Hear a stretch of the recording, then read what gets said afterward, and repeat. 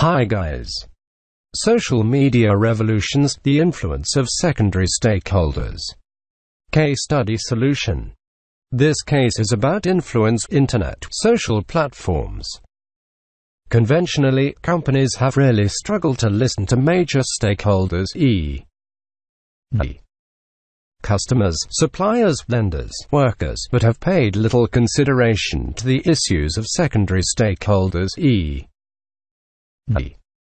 the general people, communities, activist groups.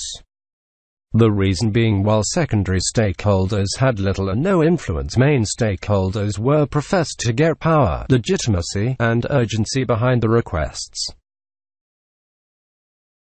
With the coming of social media and the World Wide Web, this asymmetry of sway has altered. Thanks for watching this video.